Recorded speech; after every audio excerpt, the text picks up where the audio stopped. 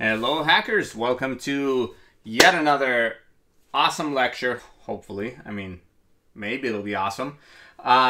In the dynamic allocator misuse module today, we're talking about heap metadata corruption. You've learned about heap metadata. You've seen ways that some mild corruption in Tcache can lead to problems.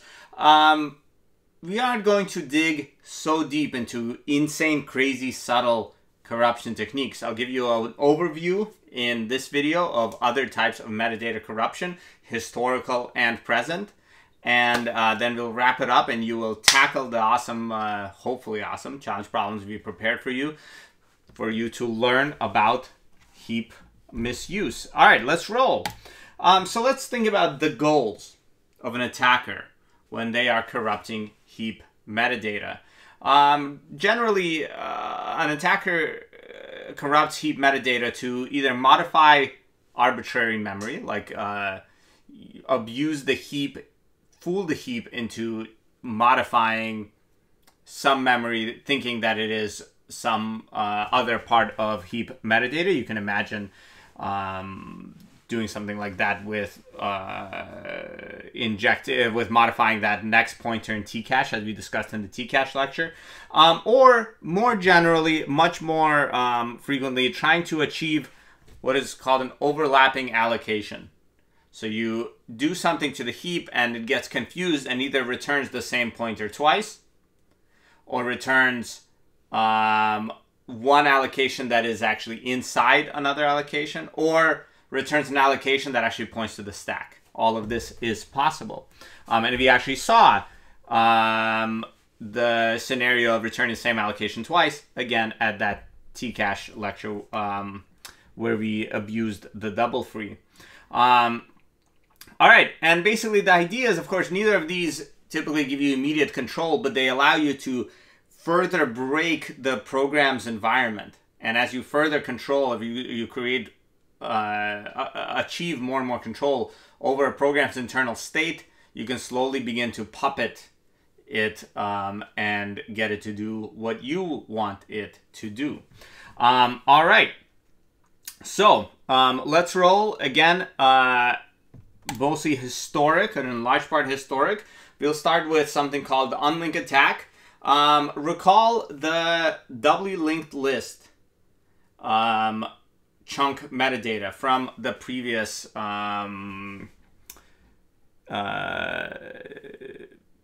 video. I'm going to turn off my video for this one because it overlaps the text. All right. Recall that the doubly linked list has forward and backwards pointers. And when you are removing a chunk from a doubly linked list, for example, from a large bin, you will look at the chunk forward of the previous chunk,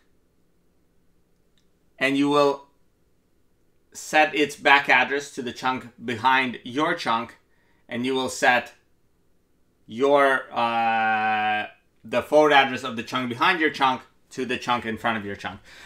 This is better actually shown than described. Let me show it to you. All right, consider this scenario where we have three allocations. We have chunk A, chunk B, and chunk C. I just displayed the forward and back pointers here.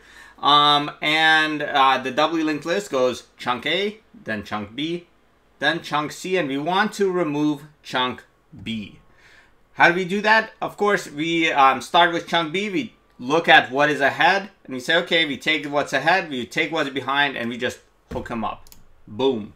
And chunk B has been removed from the list using these two memory operations. Chunk forward backwards equals chunk backwards, and chunk backwards forwards equals chunk forwards. Obviously, you can see if we overwrite the memory or the values of chunk forward and chunk backward, or the forwards and backwards pointers of one of the adjacent chunks that you know it is removing itself from, we can control the target of these memory write operations.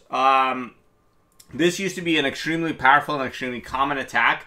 Extra checks in libc, this is an example of that cyclic pattern of security and performance. Extra checks have been added to make sure that the chunk list makes sense, the part of the list that you're operating on, that all of the that the next chunk is pointing back at you and the previous chunk is pointing forward at you, you being the chunk that is being removed, to try to fix these sort of problems. However, you can still pass these checks in certain scenarios. I'll have a link to Shellfish's How to Heap example repository later, and I think I mentioned it in a previous video.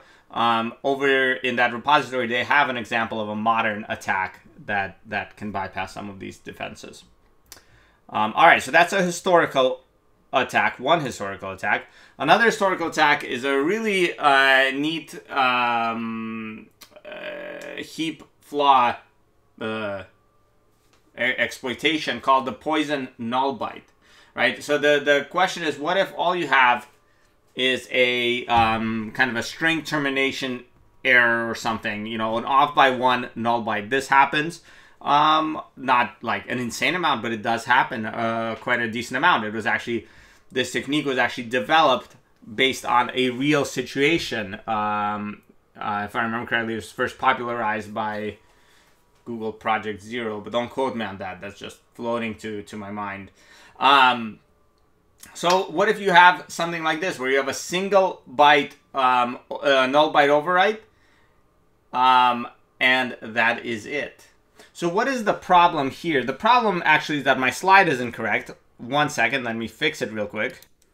All right, what changed? Well, what changed was that I changed the malloc OX1000 to malloc OX1008. Why? I did this because if you recall from the previous lecture, when the that extra 8 bytes is going to be the reuse of the previous of the next chunk's previous size. Since our current chunk is in use, the next chunk's previous size is actually there for us to use as extra memory. And so when we have this 1 byte overflow, what we're actually overflowing with a null byte is the size value of the next chunk, and that is where the weakness happens. This is a graph from an explanation of this attack, and I'll try to follow this as well as I can. It's historical, so it you know, has now been patched in libc. There was quite a lot of, I think actually there are interesting ways to still bypass that patch, and let me move my video so you can see the figure source, to bypass that patch and to still carry out this attack. But for the purposes of our module, I'll be talking about the historical attack without any checks to prevent it. Basically, imagine you have 3 allocations right up against each other, and you free the middle one, right? So the middle allocation is now a free chunk. It still has a size, and that size is OX208, and you overflow into that chunk, right, with your null byte, and you overwrite OX208 because it's little endian to OX200, right? An interesting thing that happens is that when so B is free, that means C's previous size is being used, if you recall from the previous video. When you allocate more, create more allocations to fill up B part by part, you make small allocations, C's previous size should be updated. But because B's size is too small, what is actually updated is some data right here, right before C's previous size. So C is constantly saying, hey, behind me, there is a size OX208 free chunk, right? When you free one of these, the first filler allocation chunk, it gets, if when you, so you free this allocation chunk, the filler B, and then you free C, and when C is freed, it says, hey, is the chunk behind me free? And if the chunk behind it is free, it consolidates, it merges the chunk behind it and the chunk and itself, and adds that to the unsorted bin as a consolidated free chunk. And in this process, we forget all about the old allocation B. That is still a valid allocation, but the heap has forgotten about it. And next time something is allocated, it will get allocated over B, right? So this is an awesome attack. I think there are still bypasses of checks against this attack. Like I said, there's a colorful history of patches being written, argued over for a long time, and the mailing lists of libc, merged, immediately bypassed, repatched, etc., etc., etc. Very fun sort of historical oddity. All right. Let's talk about my favorite heap technique, the House of Force.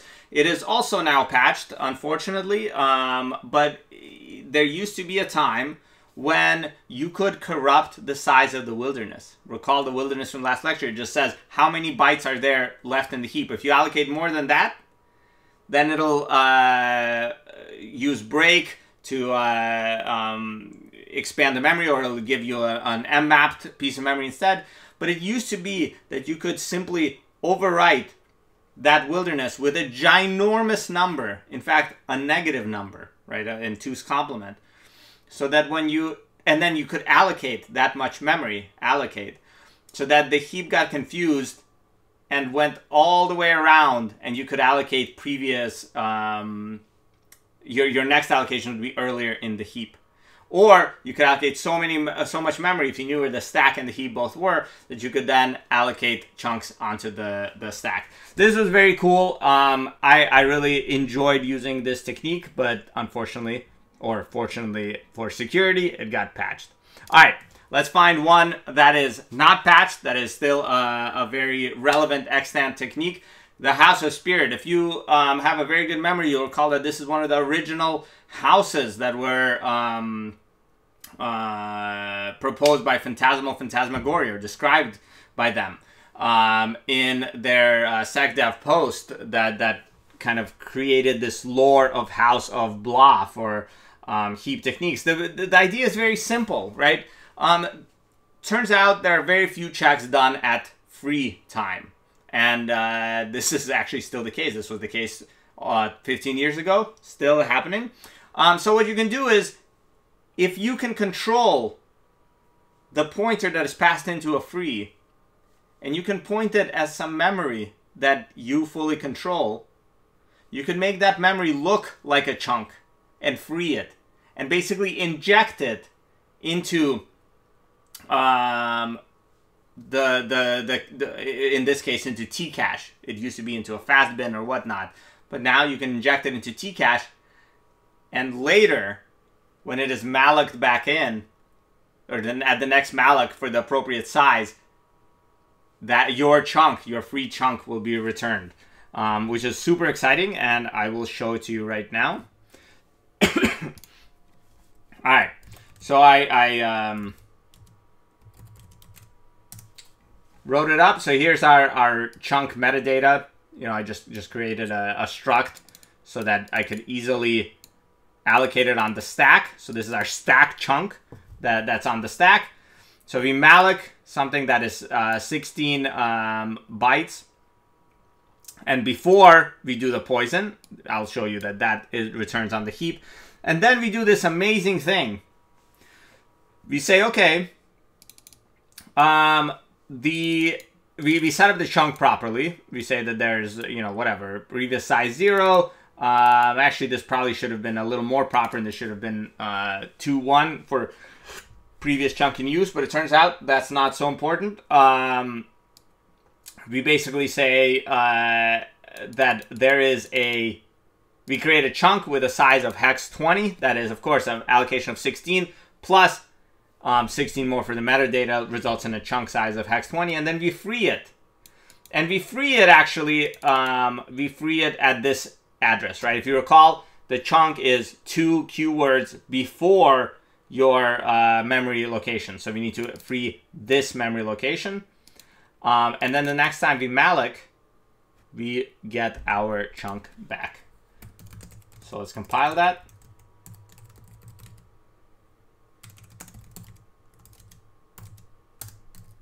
Run it. Boom.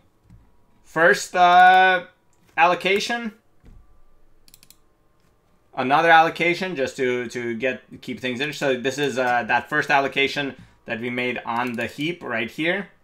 And then after we poison the cache right here, you can see that the next allocation returns a stack address. Right now, I'm sure I don't need to tell you how brutal an overlapping address onto the stack can be. Depends on how the program uses this address, but if you, for example, if it was a name field that you could just write arbitrarily, you could use this to then override the stack frame, overflow the return address, and take control of the program. This is a very powerful technique with the right circumstances. If you can control this pointer that you inject into free and point it somewhere at data that you control, you're good to go. All right. Oops.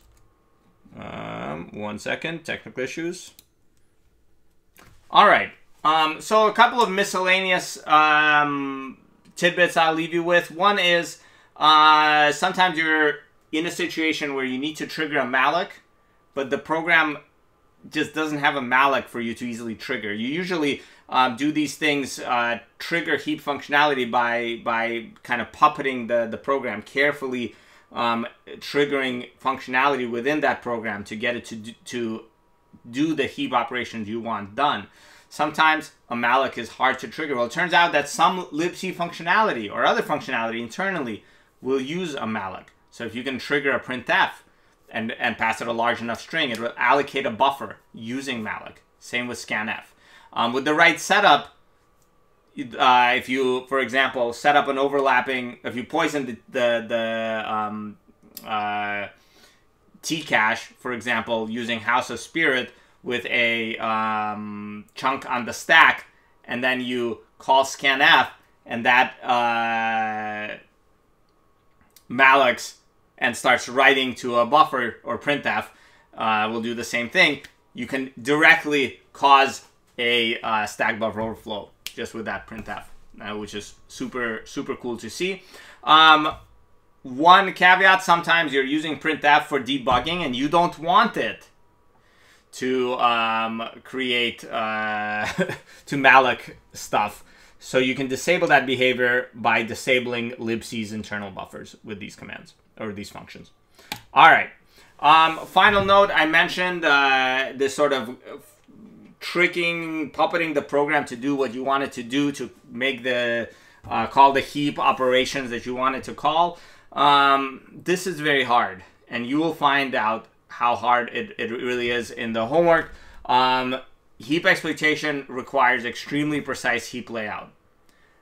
There is automation being done in this area. For example, recent publications on techniques that will automatically do what is called heap massaging, massage your heap into the right place. But mastering this is not easy. But you will become masters at it, and you'll use it to get flags. Good luck.